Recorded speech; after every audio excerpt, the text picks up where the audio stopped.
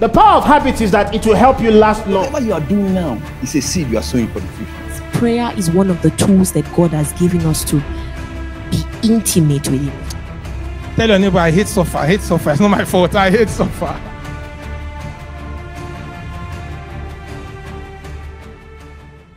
I just wanted to serve God and meet a need. It was obvious to me that these people had lost it. Once they crossed the border, they had lost it. Because I was in my room one time, and then a certain guy came, and he was telling me he used to be a pastor in Nigeria, an elderly man, a pastor in Nigeria, and all you're doing now is women everywhere. You used to be a pastor in Nigeria.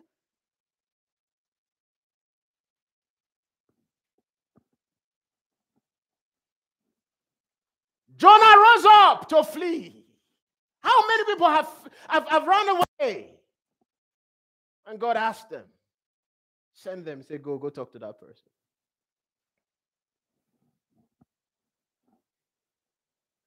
Jonah rose up to flee unto Tarshish from the presence of the Lord. And I was telling her, I said, when God is doing something, it will not always make sense at some point. But eventually, it always does. It always does. I was telling her, I said, last month, makes it 14 years I've been in this.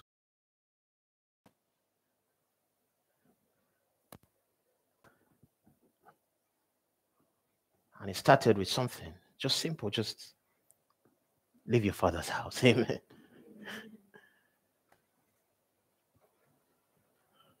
Praise the Lord. So when I see people who God is asking for something small, and you can't give God something small. Amen. Don't let that, don't let the little you have now that you think is big be all you are going to have in life. I'm not talking to someone. Don't let that be all you're going to have in life. I have so much I could share and say. I came to this city. We were laughed at. We were mocked at. We were called all sorts of names. And all sorts of things were said against us. Accused of things. We were heartbroken and disappointed. I've shared some of the stories. One of the ones I will never forget, and I'll continue to say anywhere I go to in the world. You know, one of the sisters who gave me so much hope. I think, I don't know who was preaching the other day, and I said, there are these people who will always be there to motivate us. Amen. You know, I remember one of our first services, when she heard that, we're going to try doing something here in this city, just serve God as a young people. And she was so excited. Wow, that's so beautiful and all that things. I'm like, oh, thank you, God, for giving me this one. Praise God. I'm like, God, we're going to do something great here. Yeah, wonderful girl. Amen. So she came.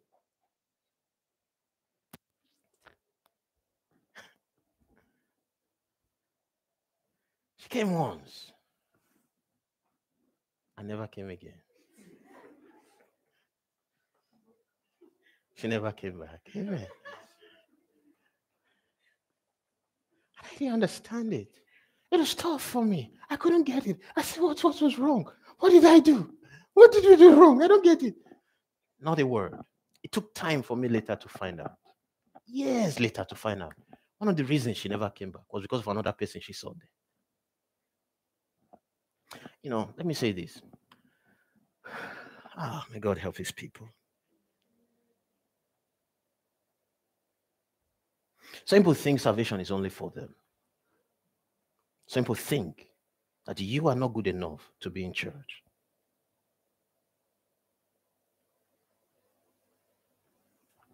So apparently before I came to this city, they had a relationship I knew nothing about.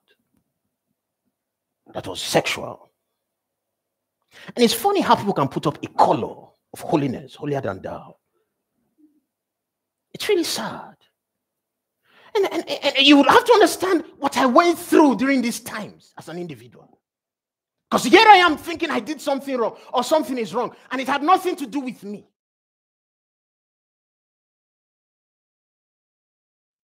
I'll go every time again. I kept on for years trying to follow up on her, trying to check on her. Sister, what's happening? You are so excited when we started. What is going on? I don't get it.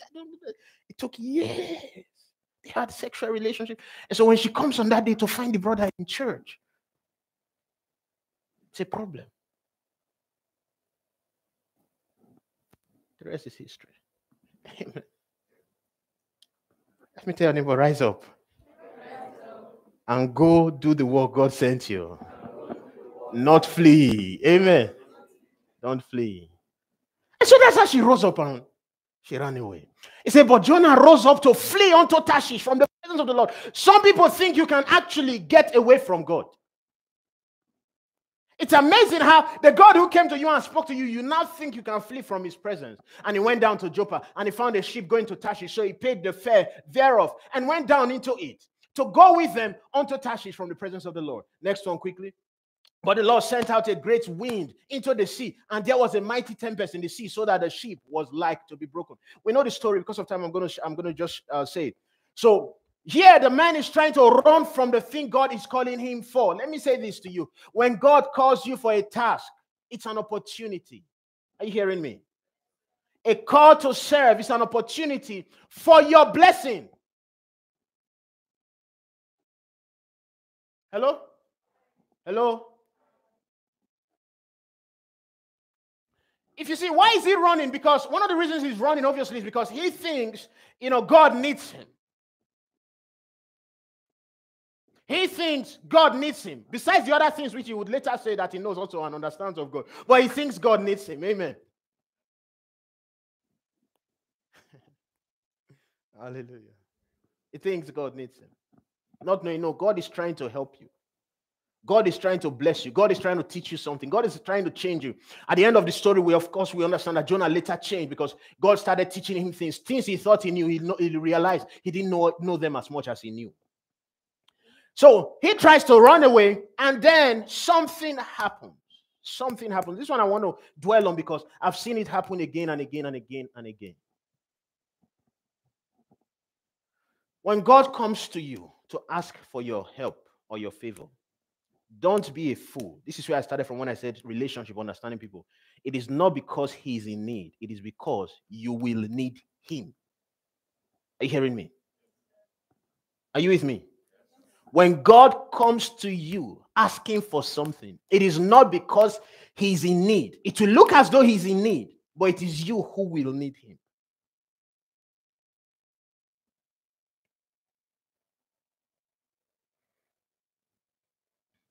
Praise the Lord. Do you understand what it means to be God? To be God, he has no need. Any need that seems like it's a need is an artificial situation he created. He created man. Hello? It's not because he cannot do without man. He was doing fine without man. So any problem you see that seems as though he needs you, he's not the one that needs you. You are the one who will need him. So he's giving you an opportunity to earn what you are going to get from him.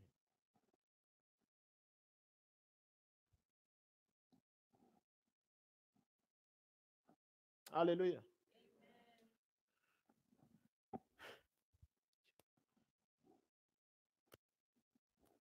Why am I in tears? Why was I crying? I was crying because a lot of mixed emotions, because I think of how everything has played out all those times, those 14 years, how it's all tied to one choice and one decision, and how everything had played out, and how I may never have known that or seen them. It's just amazing how the connection.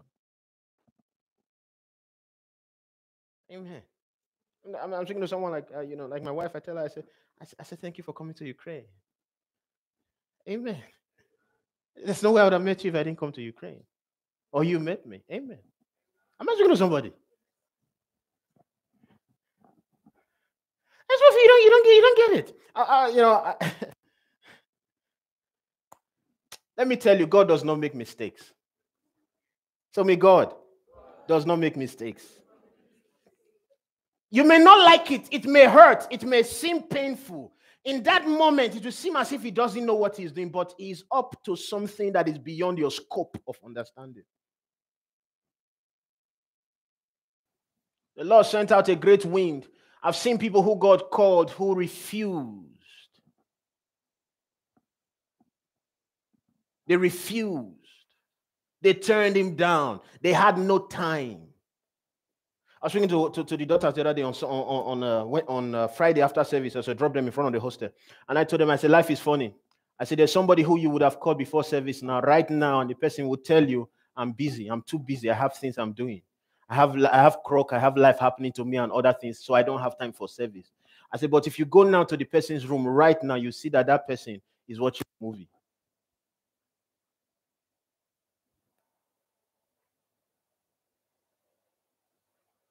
Or sleeping.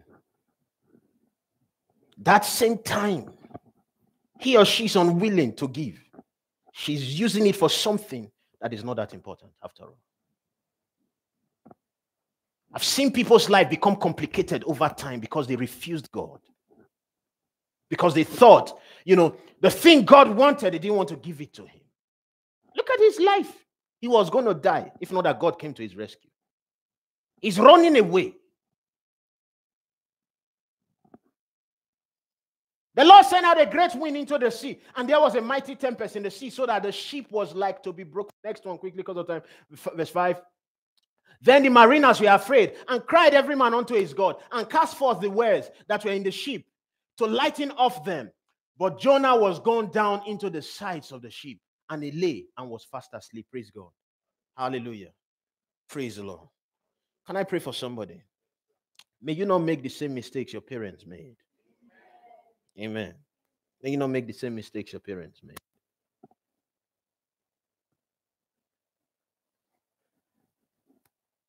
Listen, let me tell you one thing. It's good to turn to God early. You hearing me? It's what? Early. Believe me, I can tell you. You see, many of the problems families are having today is because of the stubbornness of their parents. At the time God gave them opportunity and called them, they were not listening.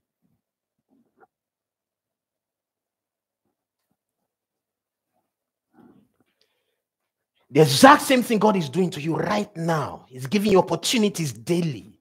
Speaking to one of the sons on Friday, I said something. I said, a lot of people say things about Adam. Why did Adam and Eve, why did they eat from the fruit? If they did not do it, we would not be here. But they are doing the same things. Because to them, it's all about the tree. Not knowing every day it's the choices you are making. Am I talking to somebody?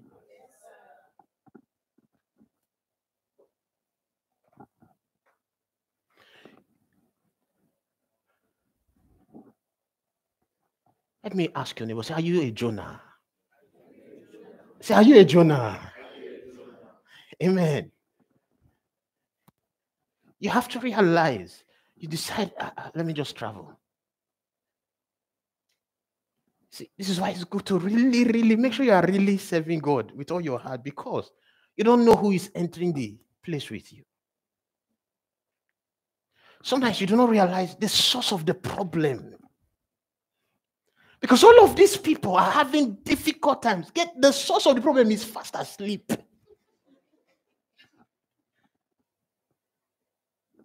Praise God. Let me ask you, neighbor, what has God asked you to do? Please go and do it. I want peace of mind.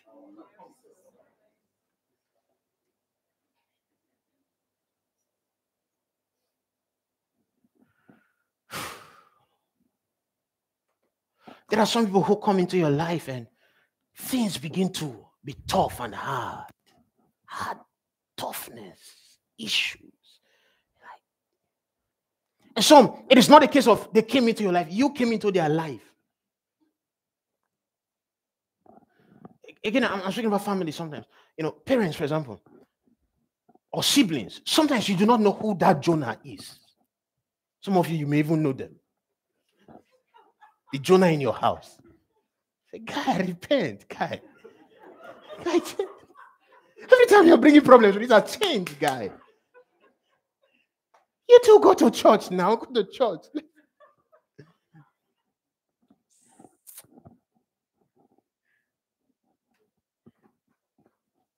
Yeah, it was, he paid, it's amazing the lengths people would go to run away from God. This guy suddenly had money to pay for transport fare to run away from God.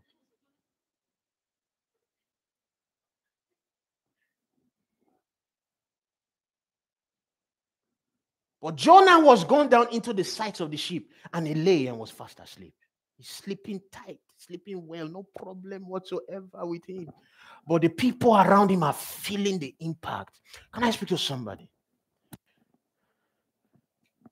When you fail to rise, you do not know how many people you are affecting.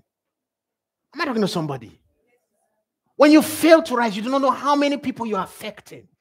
It's part of why I was crying, because if someone told me 14 years ago, I was telling her, I said, you don't get it. I said, when I came to this country, I was kidnapped for 3 days. For 3 days, I'm locked up. Some agent locked me somewhere. Me and 4 others. Took all the monies that we had. I said, if I said, you both have agents that are taking care of you. Yeah, and your mouth is running. You have not seen issue. That's why your mouth is running. So within 2 days of being in this country, our name is everywhere in Ukraine. They said some Nigerian boys that escaped, they came to Ukraine and they ran away. But that's not true. We're shocked. I got to the university that the rector is angry at us. From the first day we have rector meeting.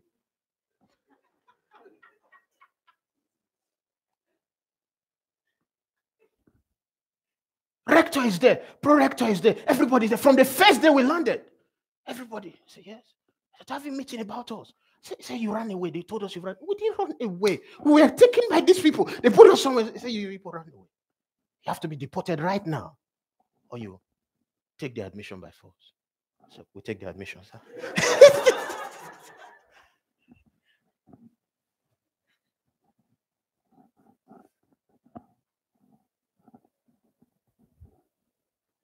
In the first few months, someone told me in the midst of all of those problems that one day this is what you're going to be used for in Ukraine. I'd say it's a lie. What are you talking about? Me trying to sort myself out. Don't even know what I'm doing in my life right now. Amen. 14 years ago.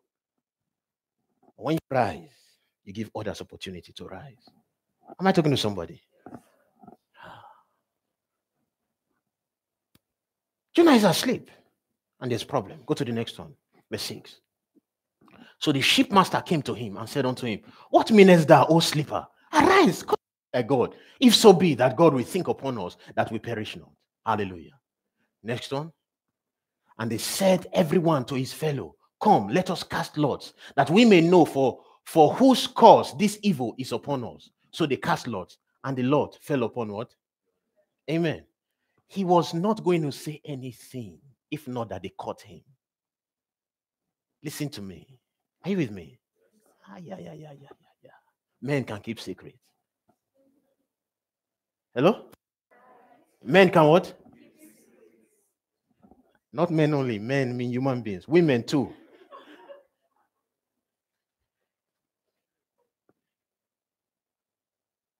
What are the things God has told you?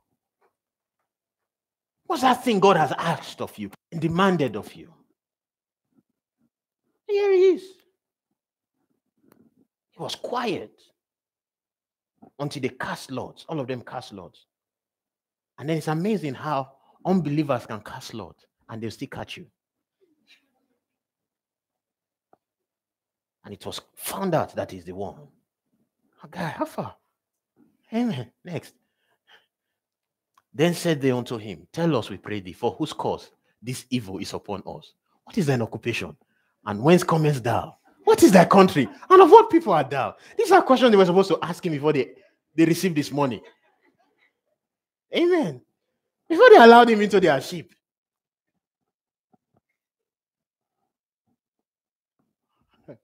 Let me look at him and say, are you the cause of my problem? Answer God. Answer God. Answer God. Amen.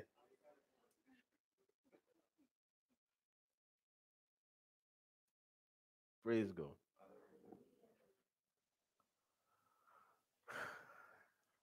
Praise God. Tell your neighbor, serve God.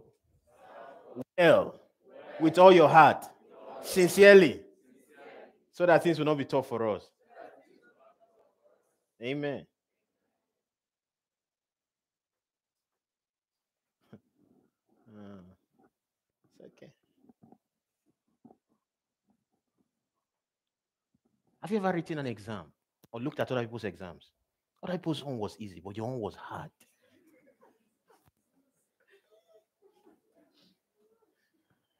You're wondering what is going on. Everybody's exam was easy, but your own group is tough.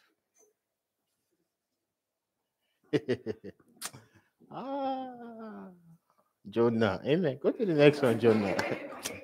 And he said unto them, I am an Hebrew, and I fear the Lord, the God of heaven, which has made the sea and the dry land. I'll try to conclude because of time. Then were the men exceedingly afraid and said unto him, why hast thou done this? For the men knew that he fled from the presence of the Lord. Immediately he said that. You are running from him.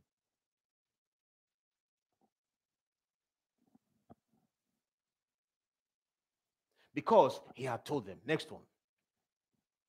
Then said they unto him, what shall we do unto thee, that the sea may be calm unto us? For the sea wrought and was tempestuous. Next one.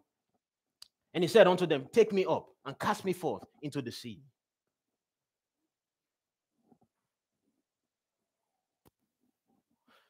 God's ways are not our ways. God's what? Who would ever know that the road to the palace in a foreign land is by first and foremost becoming a prisoner, becoming a slave? Then you become a prisoner. Then the next thing, you are the prime minister of the most powerful country in the world. God's ways are not our ways. Who would have known that the road to Nineveh, where he was running from, is through the sea? It's amazing the extent people would go to get away from God. Because to him it was easier to be thrown into the sea than to go to Nineveh. Let me tap your neighbor and say, wake up, wake up. Say, wake up, wake up. Amen. Wake up. You see, pride and arrogance and stubbornness of people and, this hardness of heart can be funny. And you think that for someone like him, God will easily give up on him.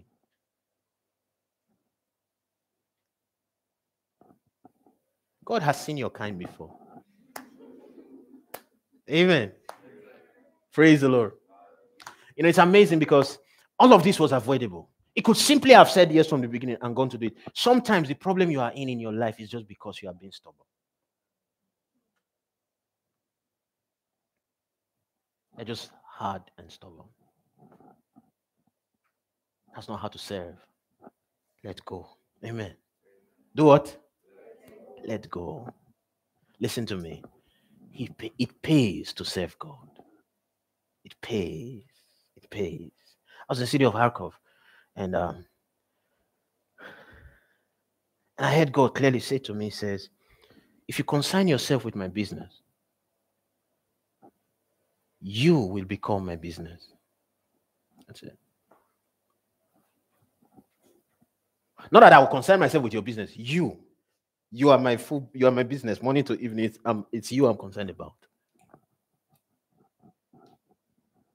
He said, cast me into the sea. Instead of, just pray to God. Instead of saying, oh God, I repent and I'm sorry. No, he said, no. Stop me, no. No. Let the worst happen.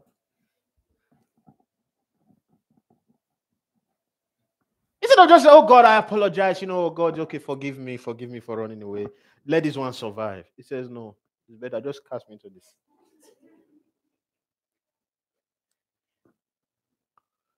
Take me up and cast me forth into the sea, so shall the sea be calm unto you. For I know that for my sake this great tempest is upon you. Next one. Nevertheless, the men rowed hard to bring it to the land, but they could not. For the sea wrought and was tempestuous against them. Next, quickly. Wherefore they cried unto the Lord and said, we beseech thee, O Lord, we beseech thee. They asked for forgiveness for what they were about to do. Then they actually did it. 15. So they took up Jonah and cast him forth into the sea. And the Bible says the sea ceased from her raging. Immediately he left. Amen. Praise God. Let me ask your neighbor. Let me tell your neighbor, don't make me send you away. Say yes to God. Amen. Say yes to God. Say yes to God.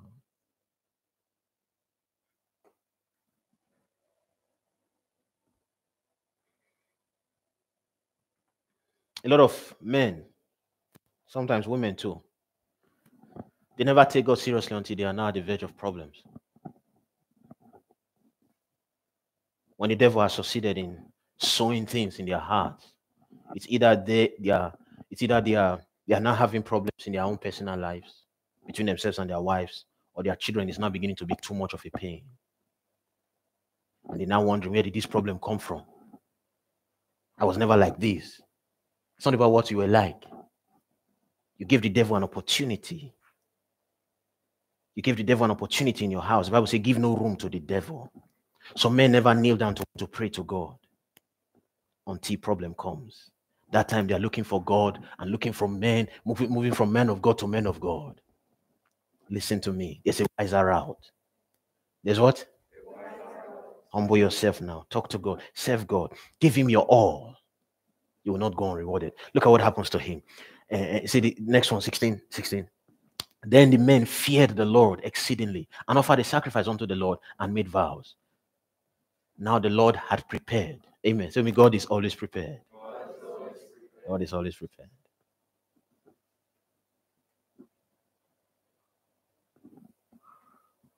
Amen. So all of these things you are doing, God is just waiting. Jonah. In your mind now, you think I don't know what you can do.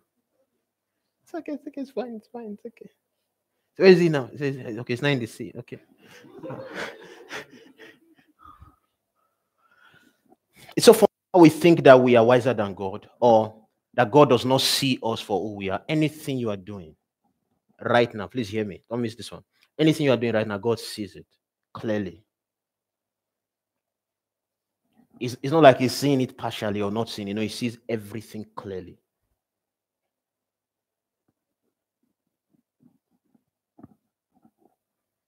God knows where you will be in the next 10 years. All he wants is for you to listen to his instructions to guide you there. You know, God knows who your husband is and who is not your husband. He knows who your wife is and who is not your wife. Because now the Bible says God had prepared. There was something out there. Is something God has prepared. It is your choices and decisions that is now affecting it. God prepared a great fish to swallow up Jonah, and Jonah was in the belly of the fish 3 days and 3 nights, like you know the story.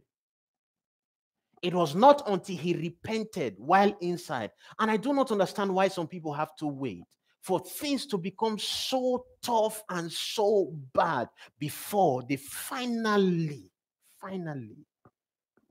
decide to change. Hallelujah. If you don't serve God now, when do you plan to?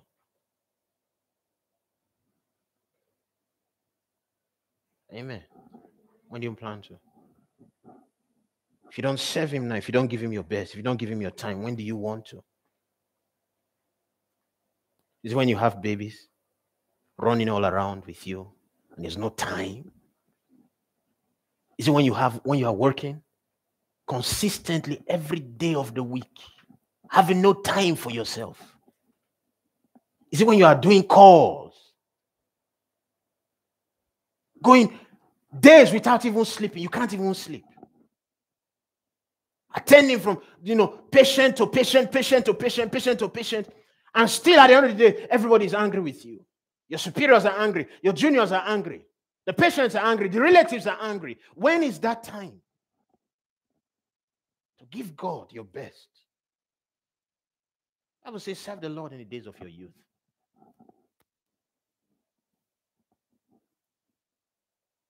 Not in your old age.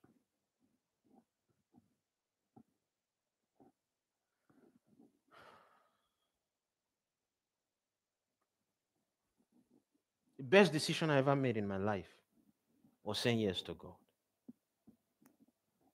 Was saying yes to God. And I do not regret it till today. I do not regret it. For all that I am and all that I have become and all that I will become is tied to it.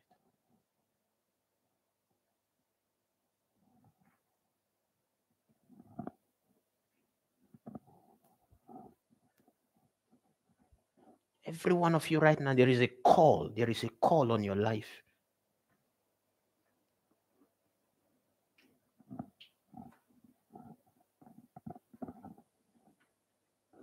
There's a need. Can you imagine what it would be like if someone like you now would take God seriously? And for any reason, God takes you somewhere tomorrow. Because for all you know right now, it may all look like it doesn't make sense. But God's up to something. I was not trained or prepared for. In fact, let me share this one. Let me share this one to help you. When I came to this country and God started speaking to me things, I started seeing visions and dreams, the first thing I did was I called my pastor, my church back at home. I sent him a very long email, told him everything I was seeing and experiencing, and what was happening to me, and what God was placing in my heart. I'm sharing this story for a reason. You know what happened? He didn't take me serious.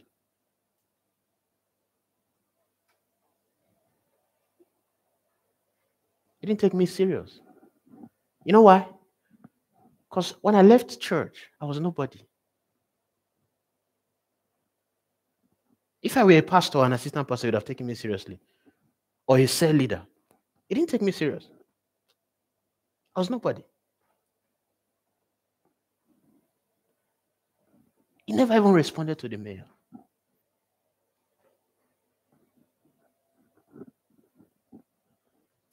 With every sense of humility, and I say this humbly, with every sense of humility, I thank God for his God because he's the one that calls men. With every sense of humility, God has helped us. We have been able to do things here that even head pastors that were sent from Africa to come and do could not do.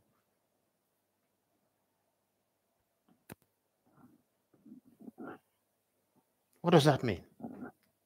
It can be just as simple as you right now. God is not looking for pros. Amen. God is not what? Professional. It's how you take God. I was just like you. Listen to me. I was just like you, completely like you. All I know is I loved God. And I served him with all my heart and I studied the word. I was just loving God, really with all my heart. I go for meetings, go for cell meetings, go for leaders meetings. Just when opportunity, they say everybody can come. You mustn't be a leader. I say, okay, fine, then let me come. I just go to church. Go for all night. I just go to church. Just pray. Just serve God. I was just having. Little did I know God was working something.